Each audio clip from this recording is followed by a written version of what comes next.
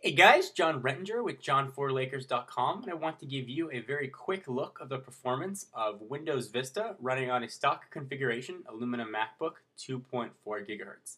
Nothing terribly in depth here, just general Vista stuff. I don't have many programs yet installed on the Windows side. I only put Windows on the Mac because I'm going to need some programs for graduate school that are Windows only. So Vista was installed via Boot Camp, and it's Vista Home Premium. And if you'd like to install Windows on your Mac at home, all you need is OS X Leopard and a full installed version of either XP, Service Pack 2 or newer, or Windows Vista. And that's it. Installation is a piece of cake. So guys, hope you enjoy. I did do a quick Vista score for you so you can see general performance and just some simple stuff. Anyway, leave questions down below, and I will talk to you guys soon. Bye. Hey guys, John Rettinger from John4Lakers.com here. I'm going to give you a demonstration of Windows Vista running on a stock configuration 2.4 gigahertz new aluminum MacBook, and it's running Windows Vista Home Premium. And I partitioned off 45 gigabytes of hard drive space, and it is loaded in here via Boot Camp, and the disk was partitioned via the Boot Camp installer. So let's go ahead and get this started. So here is the new aluminum MacBook. When you turn on the computer, just like any Mac running Boot Camp, you're going to want to hold down the Option key as soon as the boot screen comes up. We'll go ahead and hold down the Option key. Let you guys see how long this takes, and then I'll cut ahead for you. So there you go. We are now greeted with two options. One that says Macintosh hard drive here, and the other one that says Windows. So we'll go ahead and boot into Windows.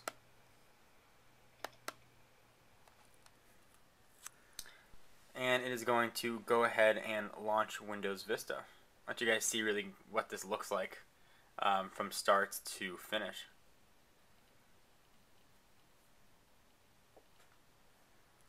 Sorry for the reflection there, the light is coming on. So you've got Microsoft Corporation. You can see Windows Vista booting up. And it actually is relatively quick, which is nice. It's not as quick as OS X, but it is nice and fast. So go ahead and give this another few seconds to load up.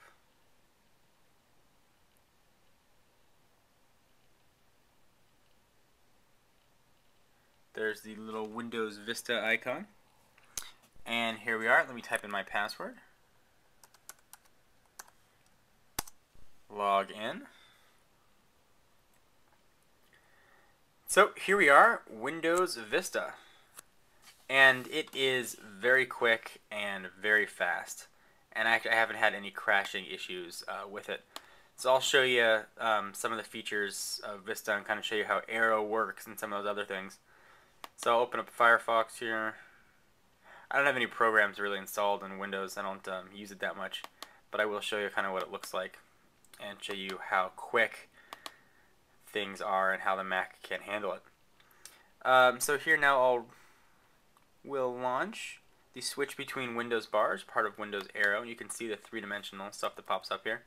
And really see it's very quick, very seamless, no lagging at all with the new NVIDIA integrated processor. I mean, it really is nice and fast. I will show you guys also how fast the computer can benchmark. Actually, I'll do a Windows Vista benchmark score for you. So we'll go to the Start menu. We'll go to Control Panel. And there should be a Performance. And the mouse, by the way, while we're in Windows Vista, works just as it would in OS X. Two-finger scrolling works for going up and down. And for clicking, you can either click the button or double tap. Although the only thing that's a little bit odd is if you want to right-click, instead of two fingers, like in OS X, it actually is three fingers on the trackpad. So three fingers will pull up a right-click. It's a little bit weird, but you know, one of those things you get used to very quickly. So we will go to Performance.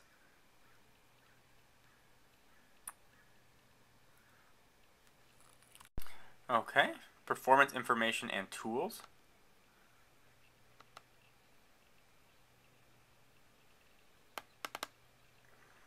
And I already did a benchmark here, but I'll do it again for you guys so you can see what the score is here. So we will update my score. Now this takes a few minutes. So I'm going to turn the camera off here and I'll show you guys what it looks like when we're done, but let you see that it's working. We will continue. Part of the nice fun of Windows Vista is it asks your permission for everything. So it is going to do its test here. And I will show you guys the score in a minute. Alright, so I had to plug it in. It actually won't do it when it's not plugged in, but the same results did come back. The Macbook 2.4 GHz processor is rated a 5.2 for Vista, which actually is a very, very, very high score. The processor was a 5.3. The RAM was a 5.9. Graphics was a 5.4. Gaming graphics was a 5.3. And the primary hard disk was a 5.2. So that's a very high rating for any computer, really, especially one with integrated graphics. Shows how capable the new MacBooks really are. So guys, it's just a real quick demonstration of Windows Vista running on a Mac and show you how quick and easy it is to work. And I hope you enjoy it. I'm John Rettinger with John4Lakers.com.